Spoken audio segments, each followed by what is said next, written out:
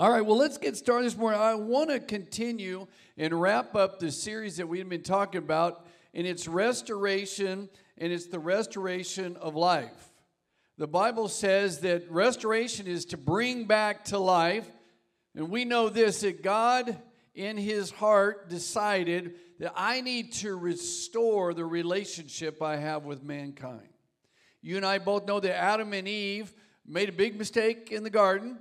And when God talked to Eve, Eve said, the devil made me do it. And that's why we all use that excuse when we get in trouble.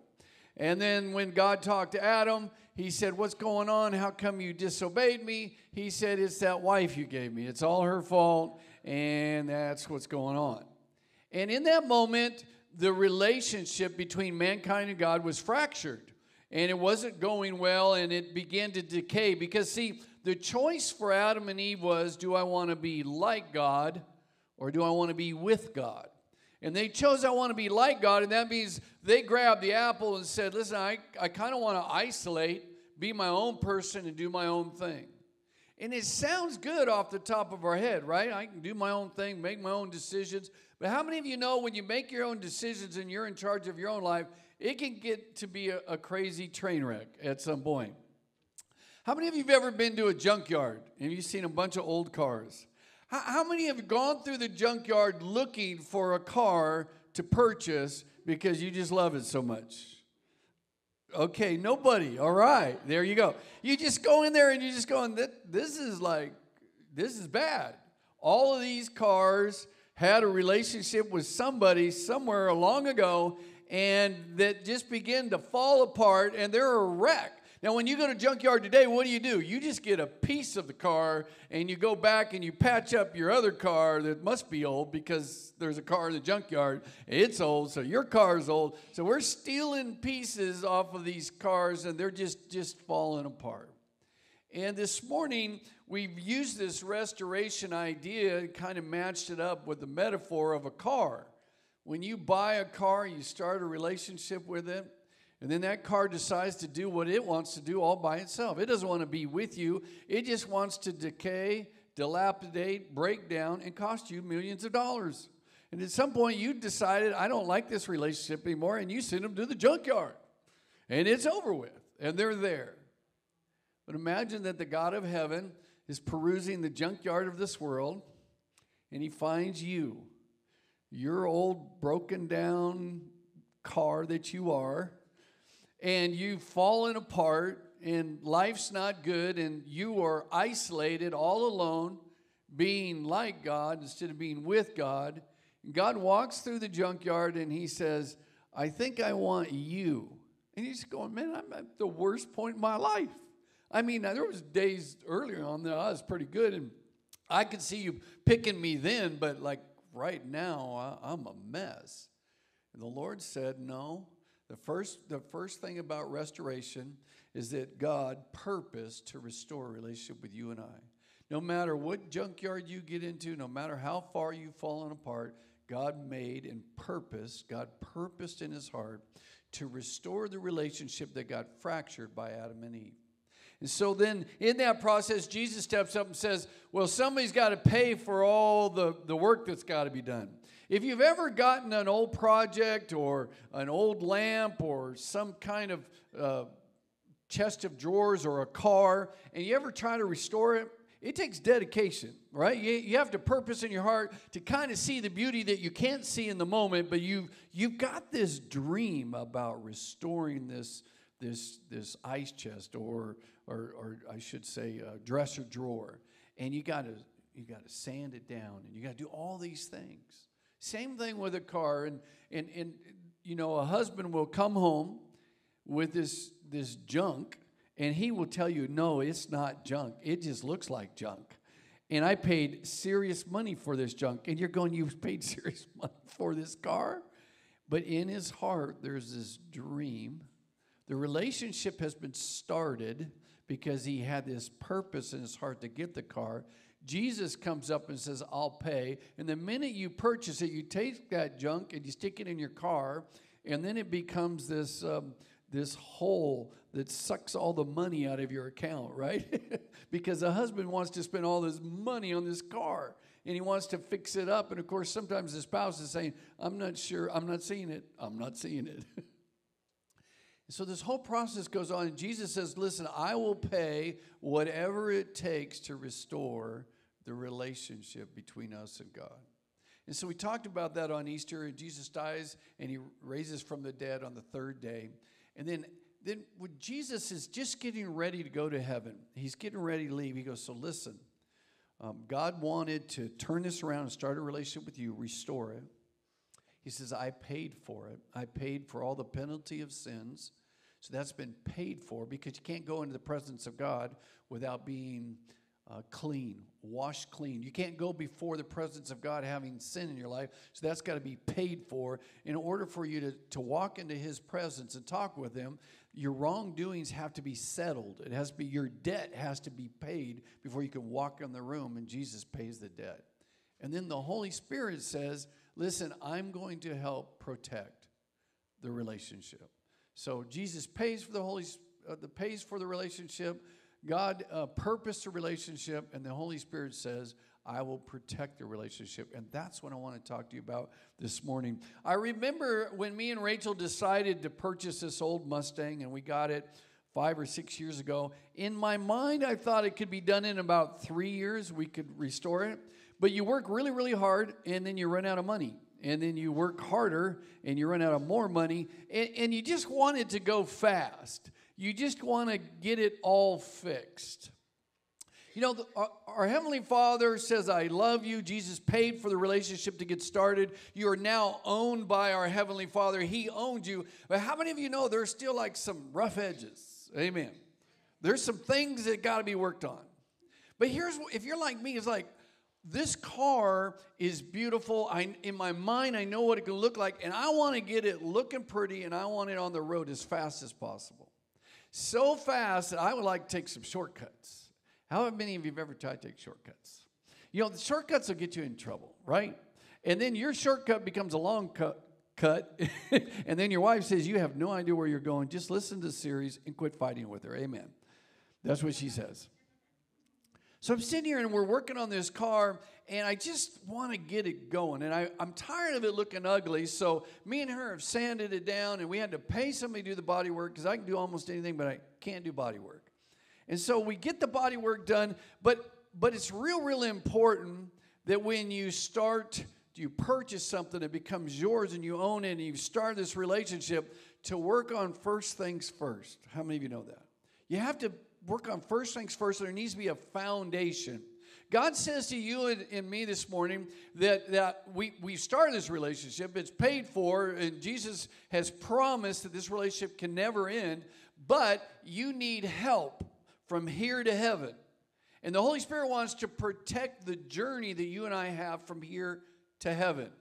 And there's a lot of things that he needs to work on inside of you and work on inside of me, that if you're like me, I just kind of I don't want to work on that one. You know, let's just get going. Let's go over here and work on this one.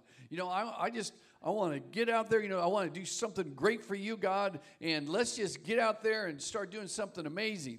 And he goes, yeah, we got to work on your character. Nah, let's not work on that. You know, I've got plenty of character. Just ask my wife. Yeah, he goes, that's the problem right there. Your character, you need a foundation. Foundation? I don't want a foundation. Let's just get going. And he says, no, healthy relationships that are going to maintain for a love for a lifetime, and this is true of a marriage, this is true of a relationship with your children. If you're going to have a relationship that's a love for a lifetime, there are these foundational things that have to be worked on. And so I'm working on this car. I'm excited about it. We're getting close. And I decide to hurry up and get the body work. We're going to get it pretty, and we're going to take it for a drive. So we do the body work. I didn't get it painted, but we did all the body work, and I knew there was all this mechanical stuff I needed to work on. But I thought, you know, we'll just wait. I just want to drive this thing. I just can't wait. So we were pulling it into the garage, and I was in our garage. You have to go uphill and get into the garage. Then you got to hit the brakes so you don't go to the back of the garage and hit the back wall. And I give it a little bit of gas, And I've just gotten this guy to do all the body work. It's perfect. In a week or two, I can take it to paint. And I give it a little bit of gas, get over the hump, get into the garage, and I go to hit the brakes, and I hear this clunk. And the rear brakes on the back two side completely fell out, landed on the inside of the wheel, and I just went, no. It's like slow motion, no, as I'm traveling right into the back brick wall of the garage. And it hit, and it messed it all up. I cried. I was kicking things. I hurt my big toe. We won't talk about that. I was just so upset because I kind of wanted to jump ahead. I just kind of wanted God to restore things the way I want it done. I wanted the Holy Spirit, I want Him to just help me jump ahead real quick. And He says, no, there's first things first that have to be worked on. You know, had I worked on the brakes, if I had worked on the brakes first, the most important thing is that a car stops when you want it to stop. Can you say amen?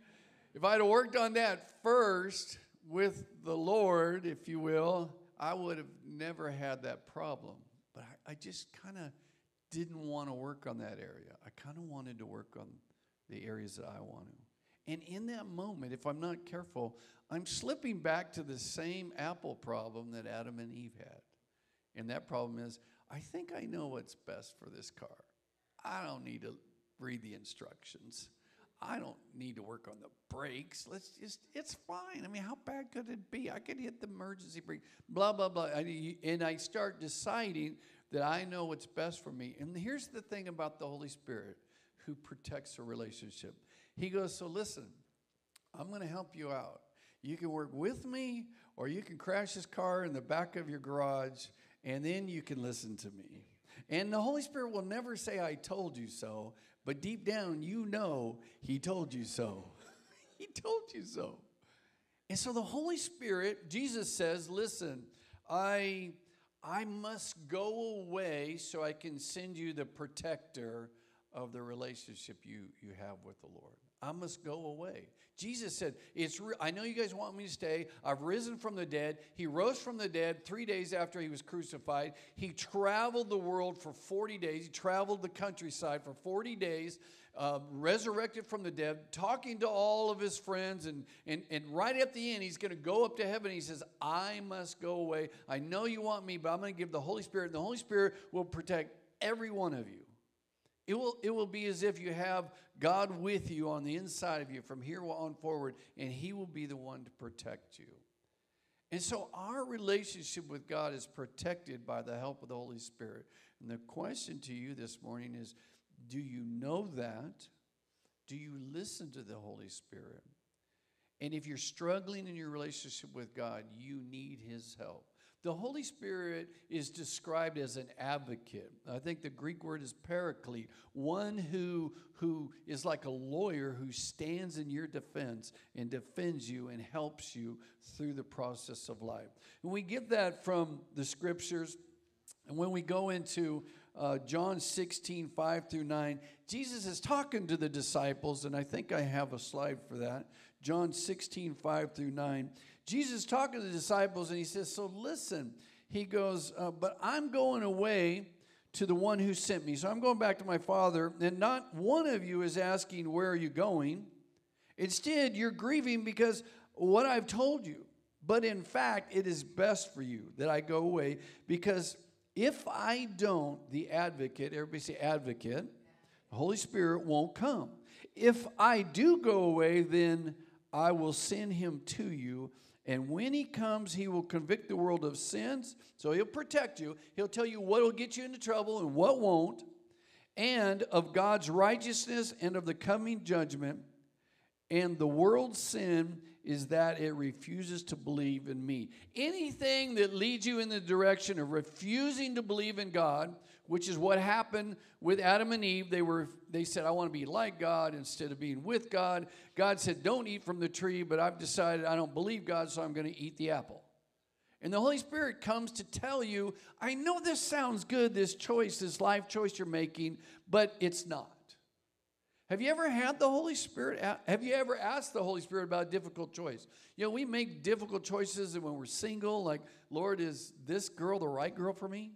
I mean, if you ask me, she's stunning, she's beautiful. I think I want 2 scoops, this one right here. And sometimes God says, yeah, I know she looks good, but her character's bad. Yeah, you know, she's pretty on the outside. I think we can work through the character thing. He goes, no, you can't. She's going to dump you in a couple of years, and she'll be on to the next one. Or the husband. See, these are the things that are so difficult. And the Holy Spirit says, I want to give you a person for a love for a lifetime. Will you do it my way? Really? So we got to cut her loose or him loose? Yeah, that's not the one. See, the Holy Spirit said, I want to protect you. I want to give you a love for a lifetime. I don't want you back in talking with me in an emotional mess because you chose somebody to go out with who just dumped you and left you for dead. And the Holy Spirit says, I want to protect you. Jesus says he's our protector. Titus 3:4, it says this, when God our Savior revealed his kindness and his love, he saved us. Not because of the righteous things we have done, because we were a car that was broken down, and we tried to do life ourselves, and we ended up in a junkyard.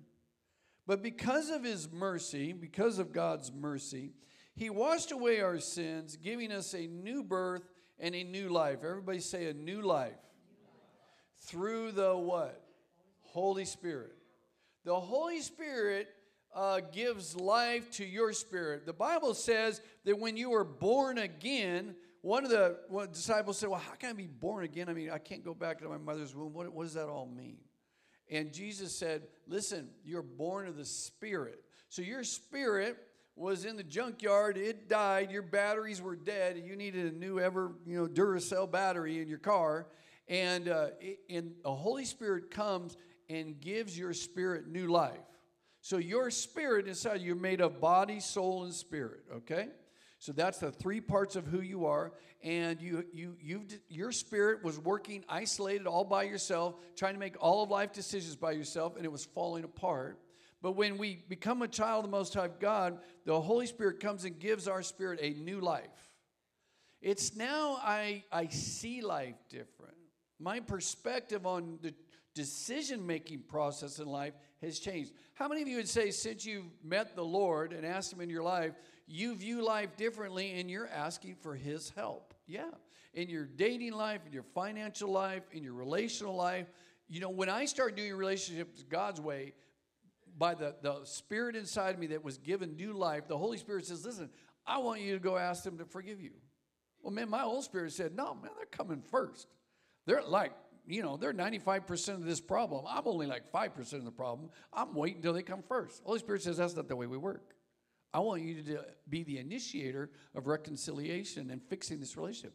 But it ain't fair, right? It ain't fair. And my old spirit is having this fight with the Holy Spirit inside of me, and we're going back and forth on how we should handle this. And the Holy Spirit says, do you want me to protect you? Do you want me to restore things so things are good? Then do it my way. The next verse in 2 Corinthians 5:17 says, this means that anyone who belongs to Christ has become a new person. The old life is gone and a new life has begun. So the restoration process that is being protected. So I'm being protected from moving back towards the junkyard, or I'm moving to the showroom floor. I'm going to the junkyard or the showroom floor, depending on how well I'm allowing the Holy Spirit to protect me. And when I allow him, there's one word that allows you to continue to be restored, and that word is obedience. So say it. Isn't it? It's not even a good, you don't even like saying it, do you? Why is that? It's like your mom says, you must obey me. It's just like, oh, don't use that word. But say obedience. Now, the truth is, if you're near high voltage and somebody's an electrician and they tell you how to be safe around high voltage, I bet all of us will be obedient, right? Here's the problem. When you're in an area where you think you know more than the electrician, when you don't. See, the Holy Spirit knows more than you. He knows. He's asking you to be obedient because it will be what's best for you. And the only time we get in trouble is when we decide, I think I know what's best for me, and we're back to grabbing the apple again, right? The Holy Spirit wants to protect us. Now, here's what happens. I'm going to read this verse, and this is Galatians, and this talks about doing life when my spirit decides I want to be like God instead of with God, and I start making my choices, what I want, without the Holy Spirit's protection. And then at the end, it's going to say, here's what happens at this verse. When you do walk in obedience to the Holy Spirit. And when you hear what the fruit of the protection of the Holy Spirit looks like in your life, you'll go, man, I want 2 scoops of that. That's phenomenal. So let's read it. It's in Galatians chapter 5, and this is one of the most amazing books of all the Bible. I mean, they're all amazing, but if I had to encourage you to memorize, there's several verses in the Bible, but one of the most important verses is Galatians 5:20 and 21. It's at the end of this. When we get there, I would encourage you when you go home to memorize this verse. But let's start. We're going to look at verse 16, and we're going to move from there. Now listen to what happens. It says, so I say, let the Holy Spirit guide your lives. Everybody say guide. So a guide is one who takes you in the right direction and protects you. Now, if I do this is what will happen. Then you won't be doing what your sinful nature craves. So I'm adopted by God. I'm his son. Jesus paid for everything for the relationship to get started. The relationship is back together and it's secure. God has adopted me. He's not kicking me to the curb. But I still got issues. My spirit wants to have a fight with the Holy Spirit because I'm brand new to the relationship. Have you ever been brand new to a relationship? If you ever dated somebody and after 2 weeks you go, ooh, ouch, okay. I didn't see that on the first date. I'm making a list. This is not acceptable. Third date, I'm sick. I can't seem to go out, and you dump them, right? There's times, so the relationship started. The Holy Spirit wants to protect, and he wants to help you and I grow as a son or a daughter. So this is what happens. The sinful nature wants to do evil. So there's something inside of me. Have you ever just wanted to strangle the driver next to you? Amen. How many of you talk when you drive at the people that are going by? They can't hear you, but yet somehow you're venting out your issues. I have a child like that. They're driving down the road, and when they're on the cell phone and they've got on speaker, they're sitting there, they're driving, and then they're like, you idiot, what are you doing? It's like, did they hear anything you just said? You know, and we vent all these stuff, right? So we have inside of us, like there's one part of me wants to choke them, and there's another part of me that wants to forgive them, right? But it depending on the moment, I might be heavy on the choking or heavy on the forgiving, and the battle rages within me, and the Holy Spirit says, I'm going to protect you from doing something stupid, so be quiet, sit down, and don't run them off the road in Jesus' name, amen. Okay, Jesus, I will drive respectfully, even if they don't, and I pray you punish them severely for all their issues. Amen. Okay. And then the Holy Spirit says you shouldn't think like that. The verse goes on to say, and the Spirit gives us desires that are the opposite of what the sinful nature desires. See, these two forces are constantly fighting each other. So you're not free to carry out your good intentions. But when you are directed by the Holy Spirit, everybody should say directed. So he guides, he directs, and in that direction there's protection. You are not under the obligation of the law of Moses. So what is he saying? When you follow the desires of your sinful nature, here's what happens. Here's the results. The results are very clear. We see it all around us. There's sexual immorality, there's impurity, there's lustful pleasures. All of this is selfishness. I want to do life my way. Idolatry, sorcery, hostility, quarreling, jealousy, outbursts of anger. Nobody here has ever done that. But for the other people in the other churches, yes. Selfish ambition, dissension, division, envy, drunkenness, wild parties, and other sins like these. So you and I know that if we follow our selfish desires, that's where we're going to end up.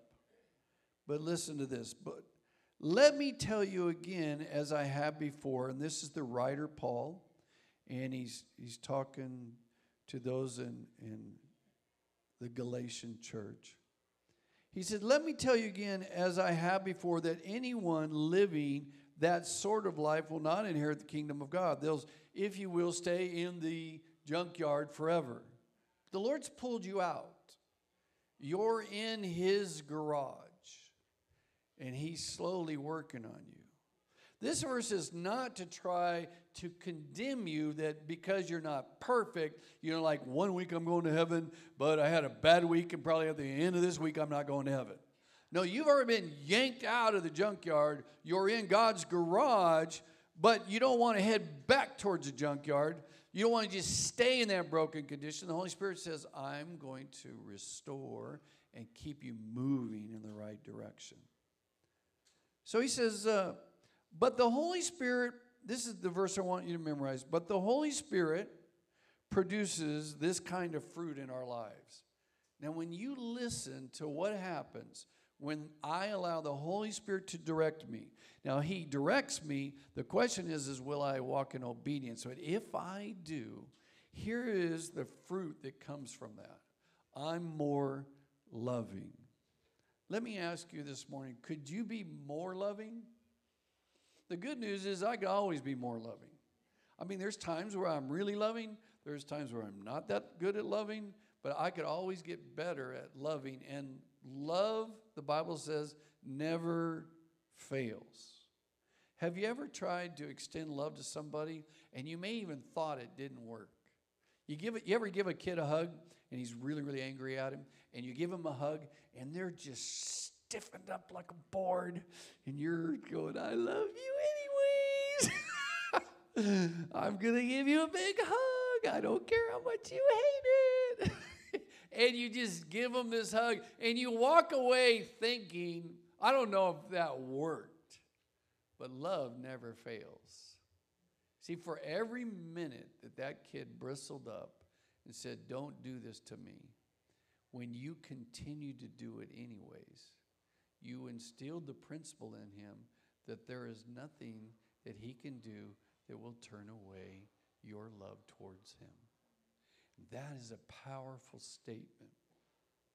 Do you know, I have a tough time being loving when I'm all tangled up with my issues. I don't know about you, but when I get tangled up with my issues, I'm not very loving. See, when I'm tangled up with my issues, it goes something like this. Here's my issues. It's overwhelming my life. And my spirit and all my wonderful wisdom is saying, I'm going to try to handle it my way. I'm going to do it like this. And then I handle it and I do all this stuff, and it's not getting any better. And then when it's not getting better, I'm angry. And then I'm angry at me. And then I turn around and tell the Holy Spirit I'm angry with him because he didn't fix all this. And he's going, I'm trying to give you some guidance. You just don't want to walk in obedience to what I'm asking you to do. Because if you would do that, we would clean this up. And it would get better. But you and I have to trust that we really, really should work on the brakes first before we do the outside shell. Can I say it that way? But Holy Spirit, if I could just get it looking nice first, we'll worry about the brakes later.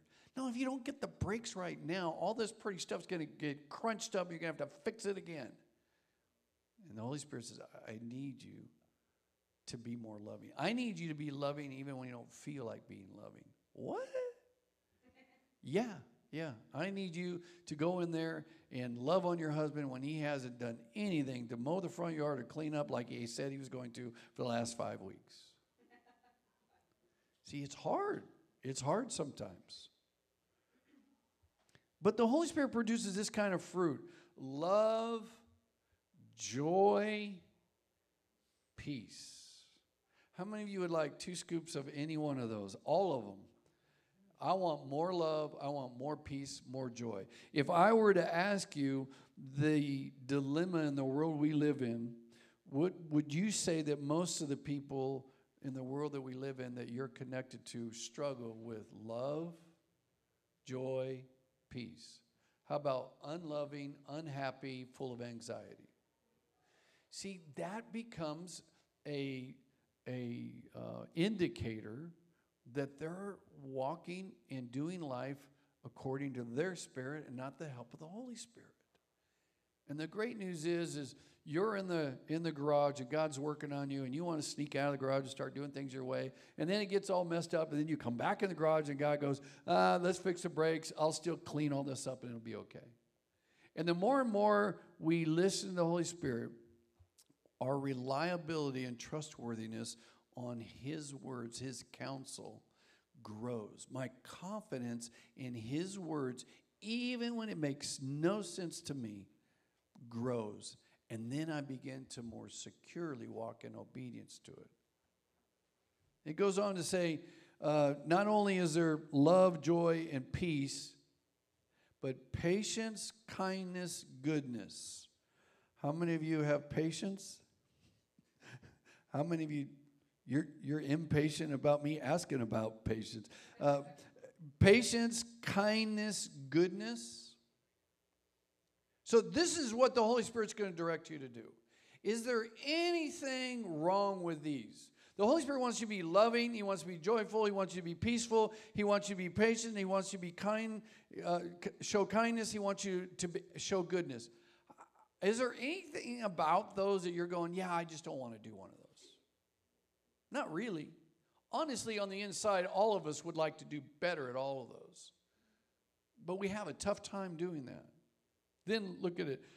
Not only that, He wants us to be a person of faithfulness, gentleness, and here's the big one, self-control. There is no law against any of these things, the Bible says. There's nobody that's going to go, yeah, you really shouldn't, be gentle. That's just not a good thing.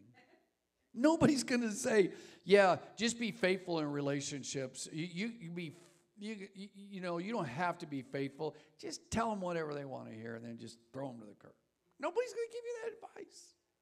So the point being is if I listen to the Holy Spirit and I let Him give me counsel, that's what He's going to produce in me. And I think, you know what? I might be looking pretty good. If my wife's seen me being loving, joyful, peaceful, patient, kind, good, faithful, gentleness, and under self-control, I might look just a little more handsome to her. How many of you think that might work out for me?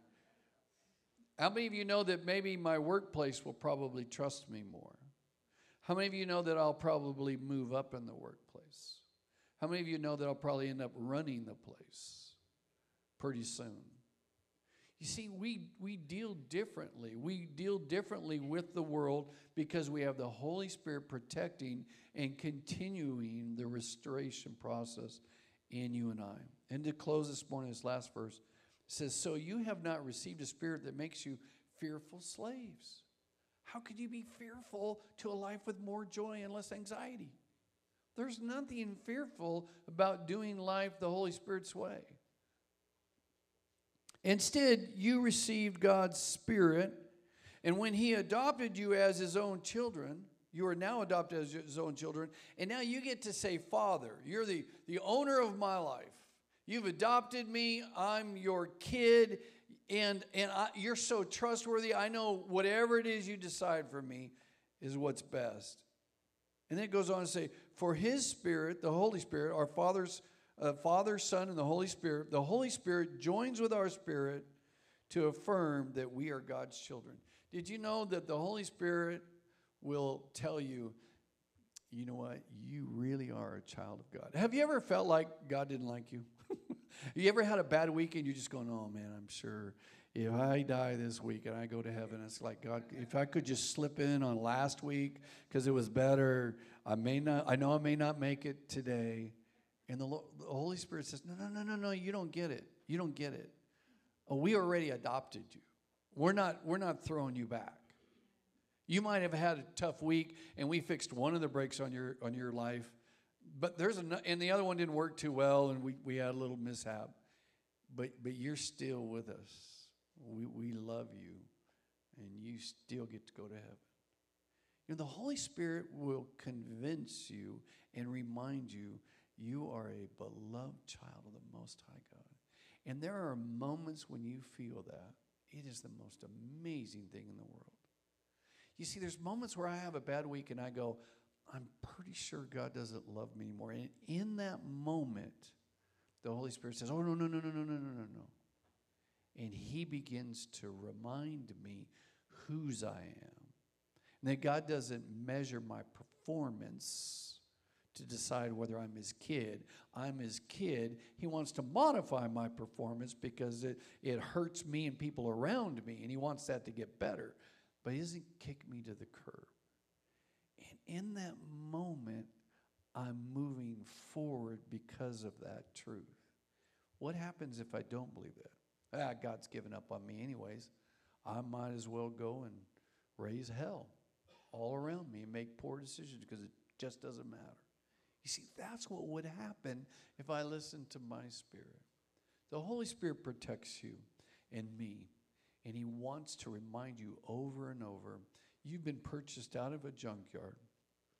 The restoration process has begun. And the Holy Spirit will protect you, but you need to listen to him and walk in obedience. And if you will, this is what will happen. You will start experiencing more love, more joy, more peace, more patience, more kindness, more faithfulness, gentleness, and self-control. Would you bow your heads this morning? Lord, we love you so much this morning. We are so grateful that you purposed, God the Father, to restore us. We're so grateful, Jesus, that you paid for the restoration process. And Holy Spirit, we're so grateful that you're going to protect what has started in us to completion. And we pray that you would give us the wisdom, Holy Spirit, to lean on you. That through each and every day, if Jesus said, you're our counselor, our comforter, and you do all those things, that we would lean on you. And so this week, Holy Spirit, we want to lean on you, ask for more of your help and your guidance, and we pray that you give us the courage it'll take to walk in obedience to your direction, to the holy word of God. And when we do, we'll start experiencing more love, joy, peace, patience, kindness, goodness, faithfulness, gentleness, and self-control. And so we pray for your help in this way. In Jesus' name, amen. Amen. If you enjoyed the message today and you want to partner with us to reach others for Christ, click the link down below to give now.